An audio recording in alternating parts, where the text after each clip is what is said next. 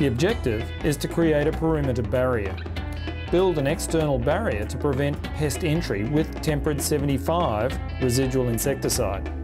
You can also use this product to treat any ants harvesting honeydew producing insects to reduce pressure on your barrier. Brett Black and Jeff Einem provide some insights in how to do this.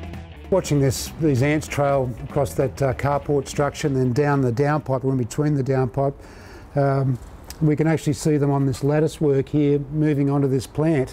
What do you think's going on there? Oh, look, for sure they're coming out to feed, and most likely there's going to be a scale or an aphid problem on these plants here, these mock orange plants, and they're feeding off the honeydew producing insects on that plant. In this case, scale, by the look of it.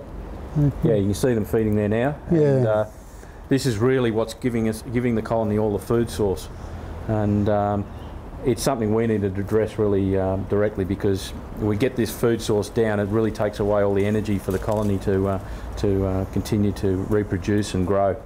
So what type treatment would you use to apply in this situation? Well, this is a classic case of being able to use Temprid here. Temprid's able to be used on plants safely, and in particular it's got the ability to take out those pests that are causing the problem.